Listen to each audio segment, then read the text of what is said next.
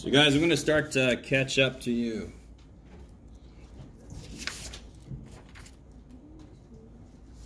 So these are all z-scores, so right in the middle I can put a 0. Because I don't even know what the mean raw score is. I just know z-score, so I put a 0 right there. 1.17 must be there. No question, right? Above 0.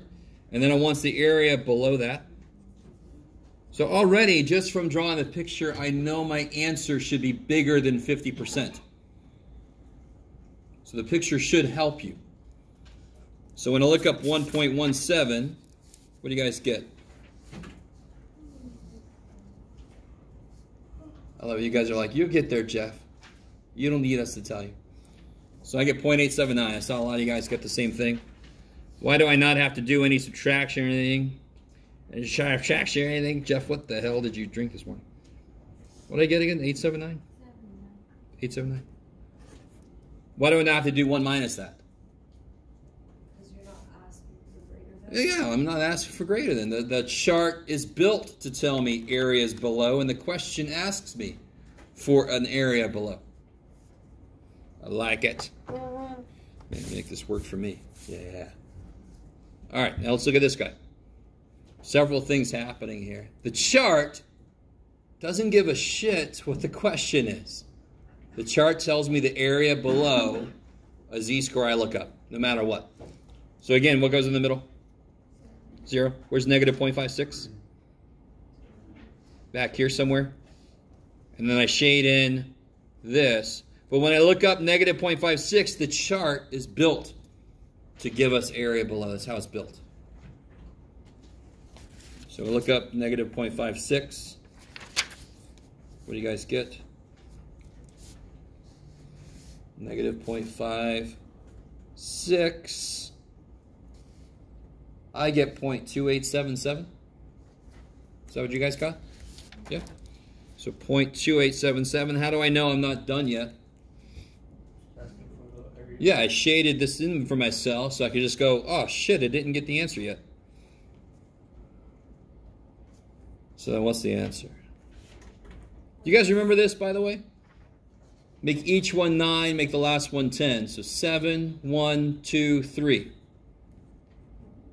That's the quick way to do 1 minus any decimal. Is that what you guys got? Okay. Yeah, I ain't telling you. It's my work. Stay away from me. All right. So here, there's 0, there's 1.42, there's negative 2.67. And again, it doesn't have to be to scale or anything like that. And I want the area between. So if I look up this area and I look up this area, what am I going to do with those two areas? Subtract. You never subtract, bless you. Don't subtract, bless you. Don't subtract z-scores. A z-score tells you where you are. If you subtract z-scores, you are somewhere else. Does that make any sense? Don't subtract z-scores, because then you're answering some other question. And that's not the one I asked, and then you lose points. It's crazy. So if you look up 1.42, that's too much area, but how much do we get? 1.42.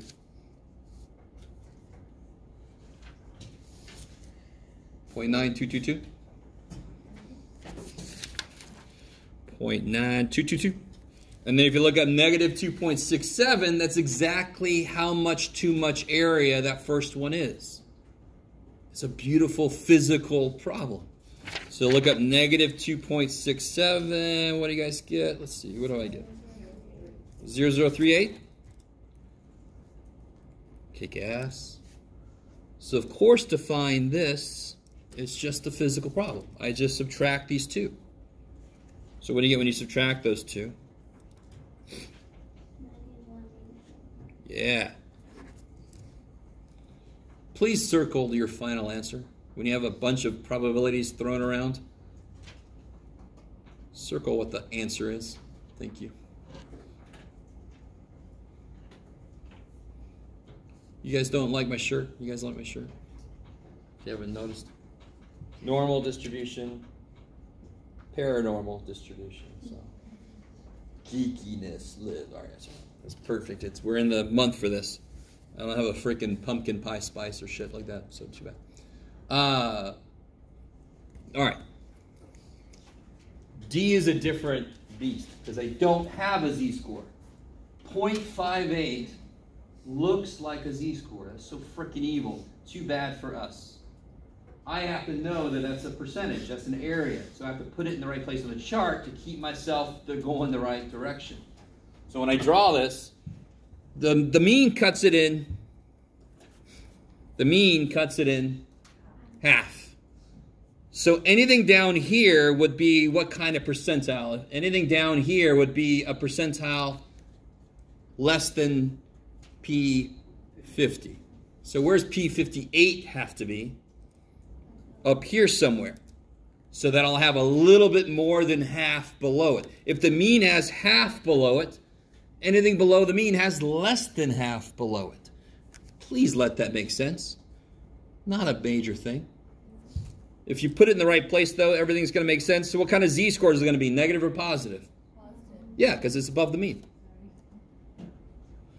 Did I have to know that before I drew the picture? No, but once I draw the picture correctly, I know it's going to be on the positive side. So if I look up 0.58, where do I look up 0.58?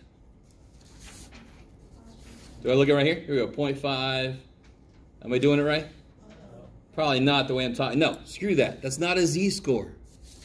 That's not a z-score. It's up there. It's not a z-score. So I've got to try to find it in here. So the closest I can get to 0.58. What's the closest you guys got to 0.58? 0.2. Yeah. 5793 is only 7 away from 0.58, but that's 32 away. So I'm going to use this guy. 0.20. Bam. So just think about it. If I start at 0, that's P50. If I go to negative 0.1, that's P40 something. If I keep moving down, I'm having less and less percentage below me if I keep moving down. Maybe. All right.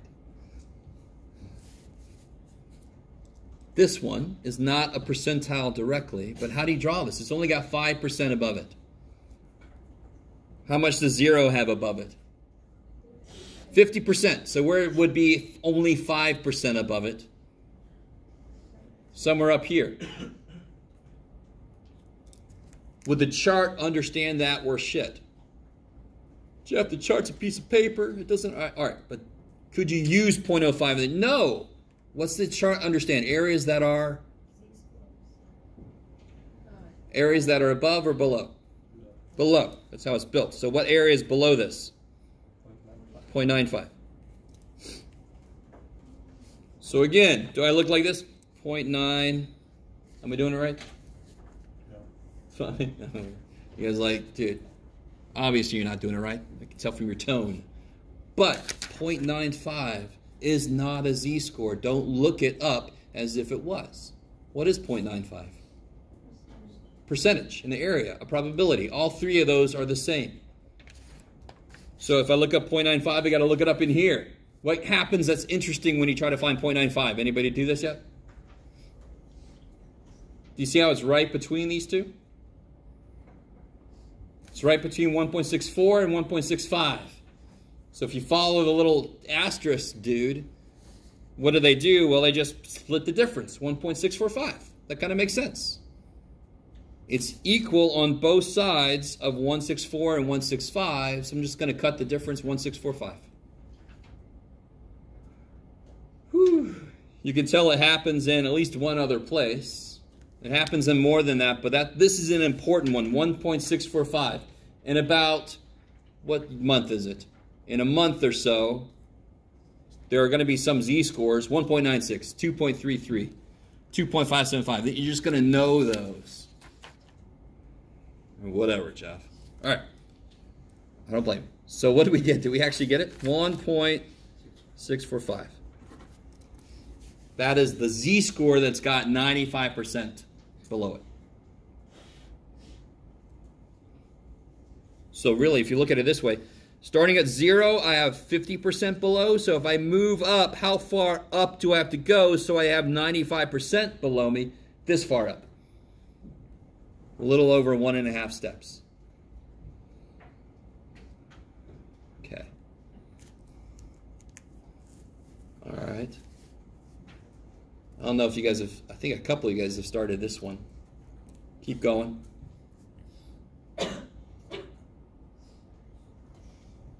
Well, let me do this first one just to make sure everybody's on the right track. What goes in the middle for this picture? Good, because I know a raw score, a mean. I know the X's. Where's 27.2? Over here. So I'll change this into a Z-score. Where do I shade? Below, I like it. So I know the answer is going to be relatively small, or at least smaller than 50%. I know that for sure. So then what do I have to do with this so that I can use the chart? Why am I allowed to use the chart on this problem? No, because of this. You can change anything into a Z-score if you know the mean and the standard deviation, but what's the only time you can use a chart is if it's normally distributed. Okay, because if it's normal, then it has to meet all these restrictions. We know basically everything about it. If it's not normal, damn. Is it binomial? Then we can use a formula. Is it xp of x? Then I can use formulas. Is it something else? Then I'm screwed. So now you just got to change that into a Z-score. So basically problem number 2 is the same as problem number 1. Just the first step is make everything into Z-scores.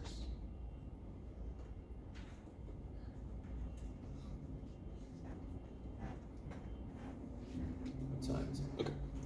Keep going.